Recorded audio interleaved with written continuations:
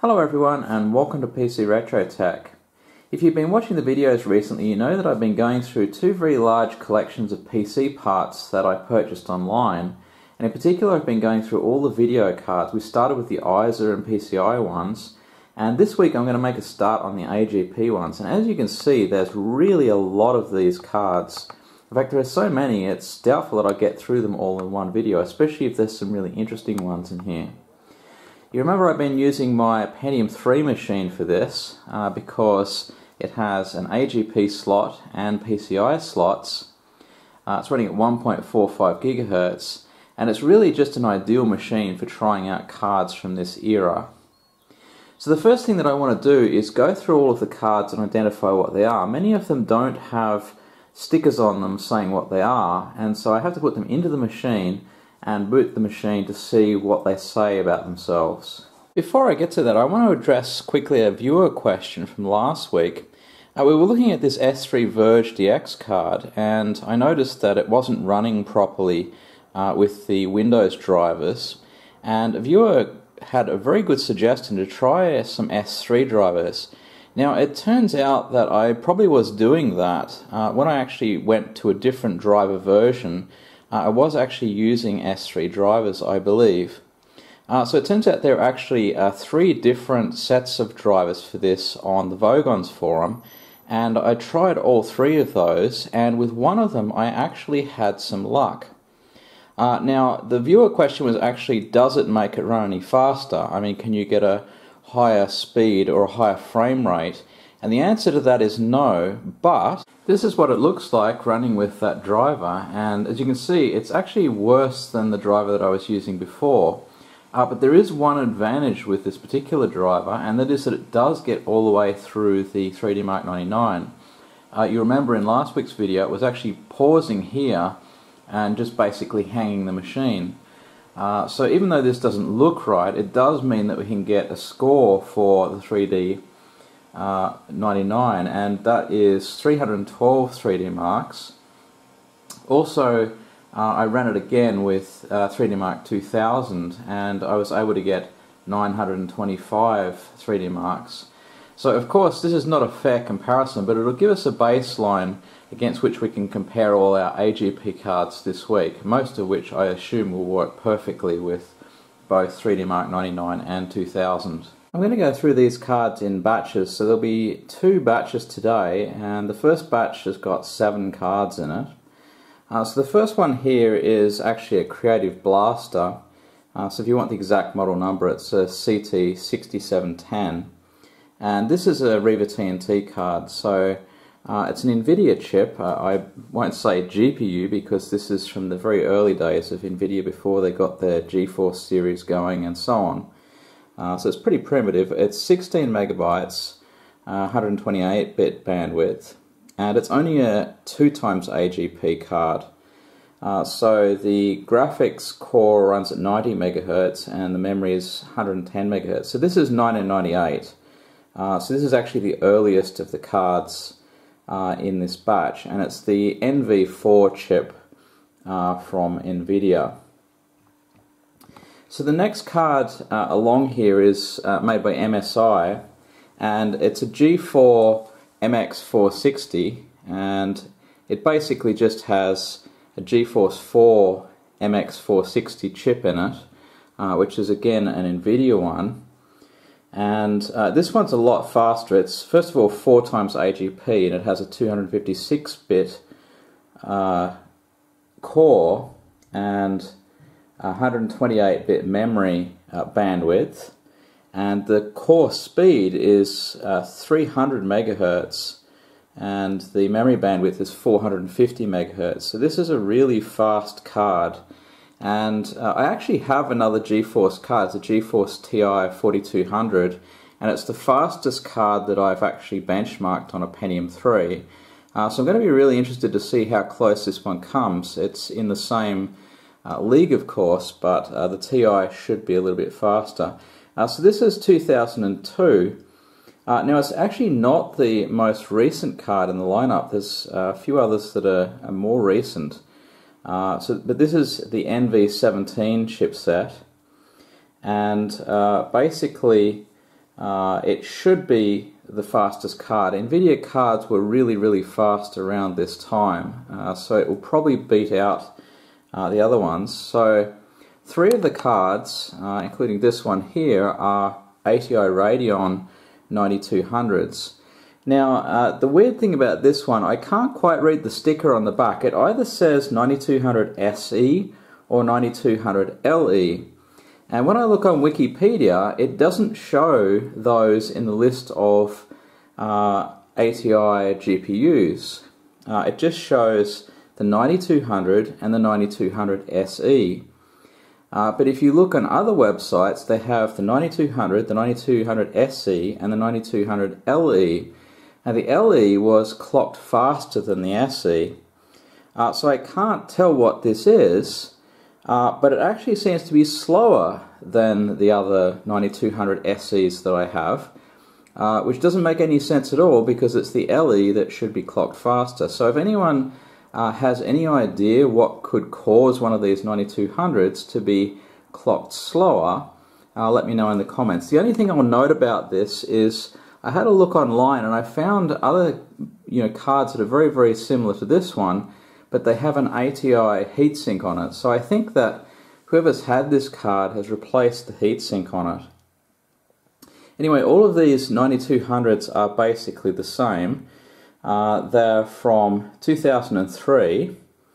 They use the RV280 chipset and they're 8 times AGP.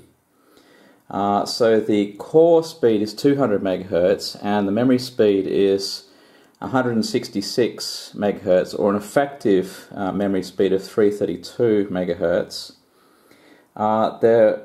Two of the cards are 64 megabytes, and one of them is actually 128 megabytes. So I'll get to that in a moment. But otherwise, everything else is identical on these. So I think that these should be a fast card because they're 2003. But as we'll see in the benchmarks, they don't really come up to the same speed as the NVIDIA cards from the same era. So the other two 9200s are here, and the 9200 that is 128 megabytes is this gigabyte one. Unfortunately, I had a few problems with that one. There's some wobbling on the screen. Probably there's a dodgy capacitor on this. It's still quite usable, and of course I could get a benchmark without any problems at all, but it's just a shame that the picture looks like it's sort of shimmering or wobbling. So other than that, those cards are all the same. That's just a 128 meg version. And the next one along is one that I've never seen before, and this is a Rage XL. So it's an ATI card. It's only 8 megabytes, but it's based on the Rage 3 architecture. And it's from, well, it was originally designed in 1998, but this particular card is 99. And it's quite slow. It has a core speed of 125 megahertz and a memory speed of 83 megahertz. And it's just a 64-bit bandwidth. And it's also only 2 times AGP. So we certainly don't expect that to be too fast. But it's an interesting card for me because I don't have one of these. And I'm sure that they're very common, but eventually you encounter one of these for the first time, and it's interesting to put it into context with the other cards. So the final card there is an ELSA TNT2 M64 CT, and I know that the TNT2 M64s have a really bad reputation. But I will point out that it's the first card, chronologically speaking, that actually runs the 2001 3D Mark benchmark, in this collection here. So for people who didn't have a card with this capability, it was still worth it in the day. It was a very cheap alternative for people who didn't have those capabilities. So the brand name for this one is a Razor 3. That's just an ELSA name that they gave the card to make it sound special. But it's just a 16 meg box standard TNT2 M64 card.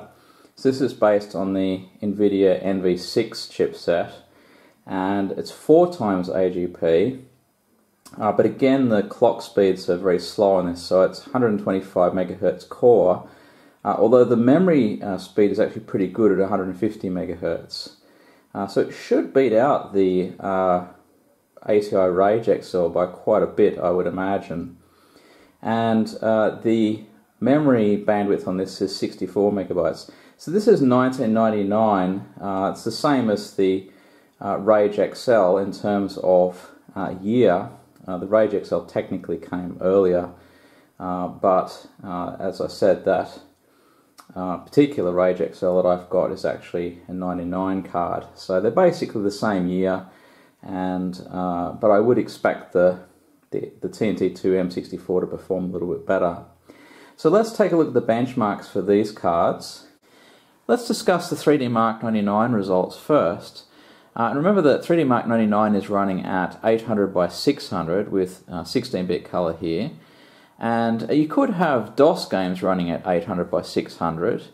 And in fact, they'd probably even get a higher frame rate. I think in 3D Mark 99 I was getting about 75 frames per second at the absolute top end here. And you probably have DOS games running at a higher frequency on this Pentium 3 machine. So there's a real difference though between what's going on in a DOS game where the CPU is doing most of the work and something like this where you have an entire 3D render pipeline implemented in hardware and generating 3D models and texturing them and so on. So that's a very different process, and I'll talk a little bit about what the difference is between the two approaches in a little later part of the video. But let's just look at these numbers. So obviously the best card was the MSI MX460, and that's not a surprise given that it's a GeForce 4 card. So I do have a GeForce 4 TI 4200 that I mentioned, and it's the best card that I've ever benchmarked on this machine. And actually this card beats it out by 1 point. But I'm not going to declare it the winner just yet, and the reason for that is that I have a GeForce 2 GTS, so 2 generations prior, which gets 7377 in 3D Mark 99. So it turns out that 3D Mark 99 is actually not very good for comparing the different generations of card. And it's only when you get to 3D Mark 2000 and 2001 that the actual graphics features start to matter a lot more. In some sense, 3D Mark 99 is kind of, comparing the pixel pushing power of these cards, and once you get to a certain level, they all perform, roughly the same, basically. But there are some interesting things here. So the first thing is that Creative Riva TNT card does pretty well. So that's actually a 1998 card, and the ATI Rage XL, well, admittedly it's a 98 chip, but the card itself is 99, and you can see that it performs way worse. So the NVIDIA chip in that Creative card is really something special in comparison. And you see a little bit of an improvement in the TNT to M64. It is a better chip than the TNT for all the bad things that people say about it.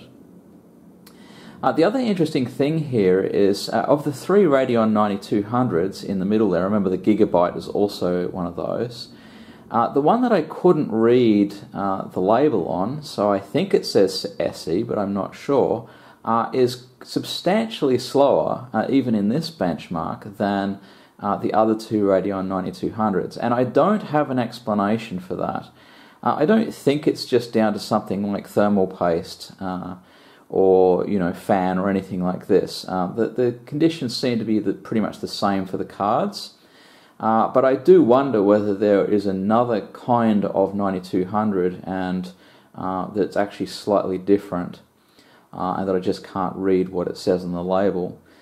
So I'm very interested to find out about that. Again, if you know about that, what that could be, then put a comment below. But other than that, there's not really very much more that we can get from these figures, so let's move on to the 3D Mark 2000 benchmarks. And here they are, the 3D Mark 2000 ones. Now, of course, 3D Mark 2000 runs at 102.4.768 at 16-bit color. And you can see here that the MSI MX460 is now way ahead of all the other cards. And this is a real feature of this benchmark, that the later the card, the more distinguished it will be from everything else.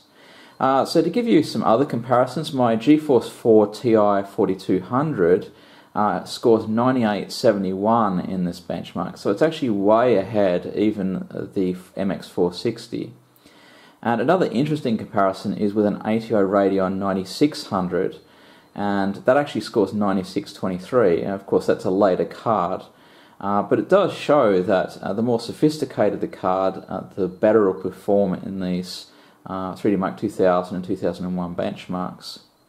The other interesting thing here is just how badly behind the ATI Rage XL and the TNT and TNT2 cards have fallen. Now, that's not necessarily because they're performing any worse, it's really because there's a lot fewer features available. And I'll discuss some of that a little bit later in the video, what's actually missing here. But you can see that some of the tests don't actually run, and so that gives very, very low scores. Of course, the Rage XL is also just quite slow, but you know, the main thing here is really just the tests not being able to be run due to lack of implemented features. You can still see that that first yellow ATI Radeon bar there is still lower than the other two. What's kind of interesting here is that the Gigabyte one actually seems to get a measurable improvement over the more generic ATI Radeon card in the middle there. So again, maybe it's possible that some of these cards are just clocked differently than the manufacturer's frequencies, and perhaps this El Cheapo ATI Radeon on the left is an SE but just clocked slower. So that's one theory that I have. But otherwise you'll see this pattern through all three of the benchmarks. So let's move on to the 3D Mark 2001 benchmarks. And you can see that two of the cards have actually dropped out now, the Riva TNT and the Rage XL. This is mainly due to memory, but also just due to the version of DirectX that's required, I think. You'll notice that the TNT2 M64, even though it's only a 16 meg card, actually does run this benchmark. It does it very, very poorly, and most of the tests don't actually run, but it will get through. Now, the 3D Mark 2001 is still 1024 by 768, but it's now 32-bit color, so that does push the memory requirements up, at least. Now, to my eye, the MX460 doesn't look that much further ahead of the other cards anymore, and it's not really clear why that is. But to give you a comparison, my GeForce 4 Ti 4200, which is still a GeForce 4 card, gets 7,504 points in this benchmark.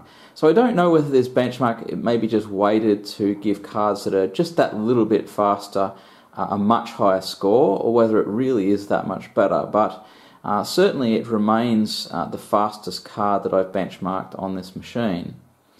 Actually, the ATI Radeon 9600 gets 7523, which is actually a little bit faster than my TI 4200, but you know, it depends on which benchmark you're running, and I still consider the GeForce 4 Ti 4200 to be the fastest that I've run. I think I said earlier that the Radeon 9600 is a much later card. It's actually only 2003, which technically all of those 9200s are also 2003. So they're sort of in the same, similar generation, but it is a much, much better card. And, you know, it does actually compete very, very well with the GeForce 4. Anyway, of the ones that are here, there's not very much to say. We see the same slope going from the 9200 that I can't identify through to the Gigabyte one at the top. Here again you can see that it's just that little bit better, so I'm just assuming that it's clocked at slightly higher frequencies, maybe a small factory overclock. And other than that, there's really nothing more to say here. So I'm going to go back now and talk a little bit more about some of the features of these cards that I didn't discuss when I went through originally, and maybe that'll explain some of the differences that you get in these benchmarks more clearly. Now, 3D cards are quite different to 2D cards. I mean, the 2D ones are just basically pixel pipes. They have block of memory in which you store color information. But the 3D cards start with a 3D model or multiple 3D models making up a scene. And when I say 3D card here, I don't just mean the hardware, I also mean the drivers and the OpenGL or DirectX interfaces that allow using those cards. So altogether I'll call that a 3D card. And so you start off with a bunch of 3D models which are essentially just polygons, and then on those polygons you paint textures. So for example, if you had a table in a scene, that would be a 3D object which would be modeled giving a bunch of vertices, one for each of the corners of the table, of each of the parts of the table, and then on each of the faces of that table you'd have some texture overlaid. So if it was a wood table, you might have a wood grain bitmap image and you would wrap that around the table object.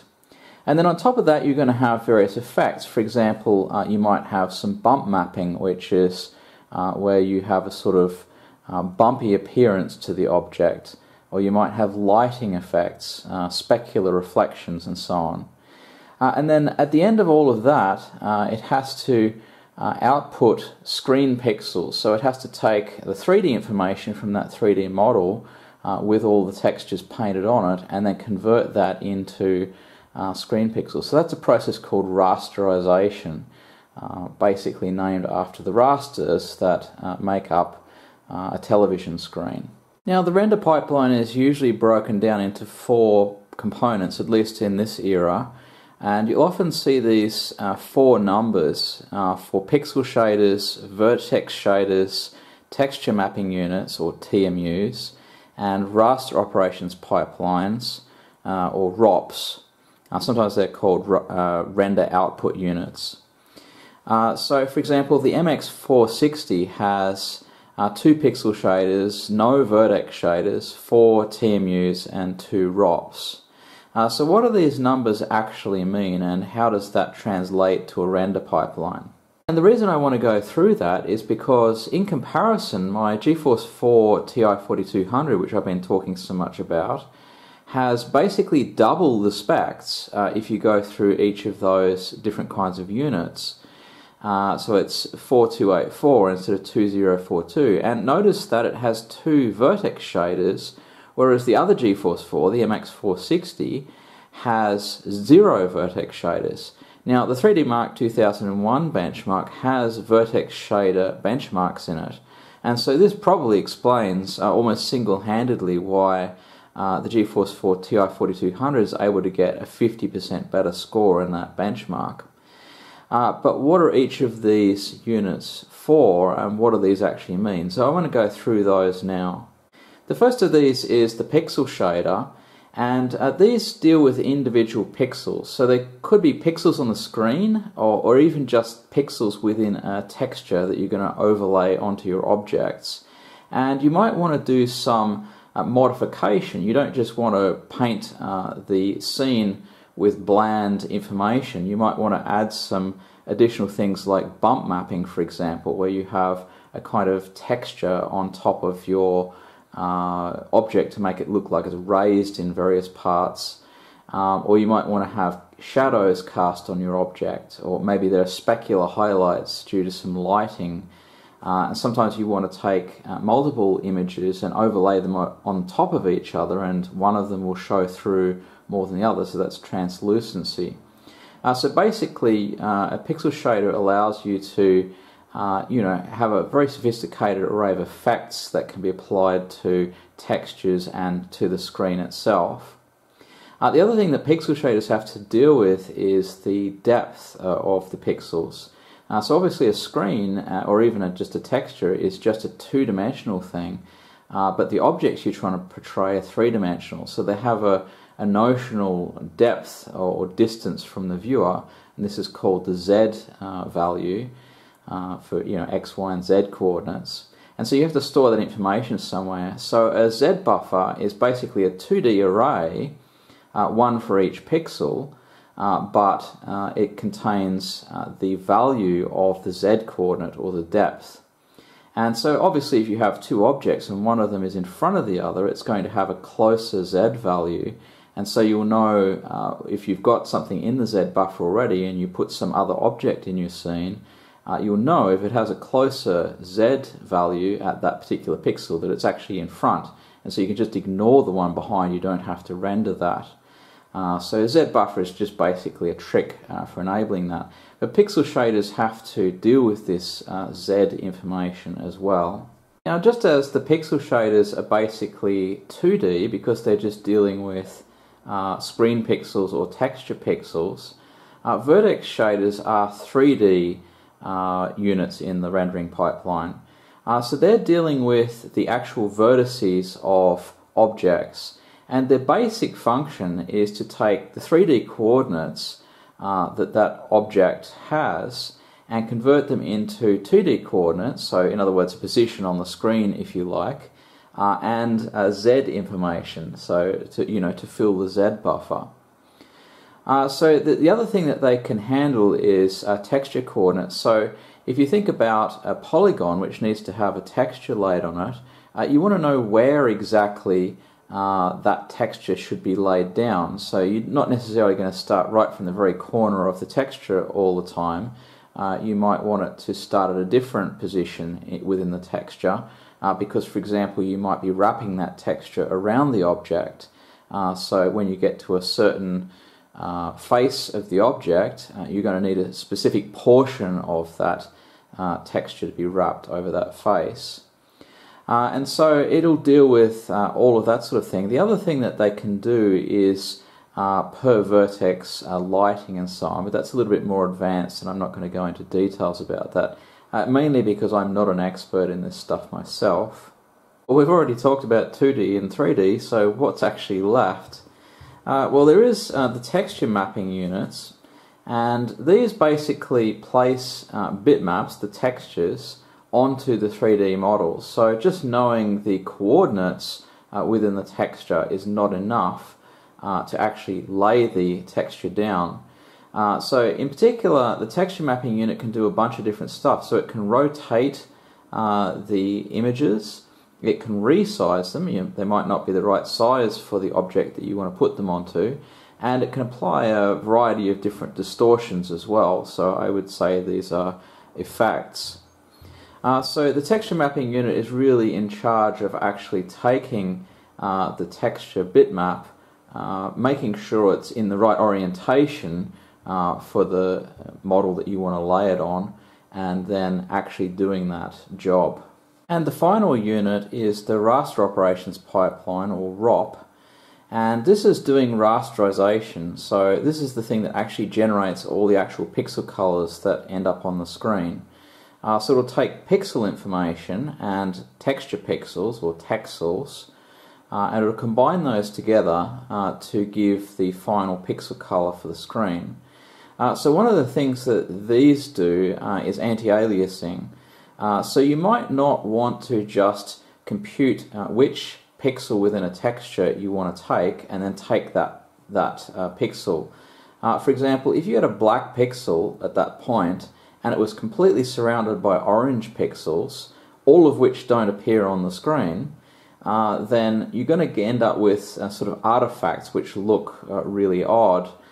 So instead what it'll do is it'll take an average over that black pixel in the texture and all of the orange ones surrounding it, and it'll get a slightly darker orange instead of black, and use that as the color for the screen pixel. And that's called anti-aliasing. It just sort of smooths things out so that you don't just get sudden jumps in color just because you happen to land on a pixel of a given color within your texture. So the raster operations pipeline is really the last thing that gets done. It's the thing that computes what you actually see on the screen after combining all the information that's come from all of the other units in the pipeline. So that's a bird's eye view of what goes on. As I said, I'm not an expert in any of this stuff, and in any case it's all very much abstracted by the layers between the hardware, the driver, which will often break more complicated things down into a lot of smaller things that the card can actually handle, and the interface through OpenGL or DirectX or S3D or whatever other API the programmer is using. So it's a fairly complicated system, and a lot of that complexity is hidden from you as a user. So this is some kind of an abstract view of what's going on. But these elements actually exist within the hardware themselves. These pixel shaders, vertex shaders, ROPs and TMUs. And so that explains some of the differences that we're getting between the various cards, even if they might run at a similar frequency and have similar amounts of memory. Well, I hadn't realized that this video had already started to get quite so long. It looks like it's up to nearly 30 minutes, and I haven't even put in the footage for the second batch of cards yet. There's some really interesting cards in there, and I have finished benchmarking them, except for one, which is really interesting, but I haven't been able to get it to work under Windows 98. So I'm going to hold that batch over for a later video, and perhaps I can get that card to work in the meantime. I'm not too confident about that, but it'd be really great if I did manage it. So that's all I really have time for this week, and so hopefully you'll join me again for the next iteration of these AGP cards, and so we'll see you in a later video. Bye!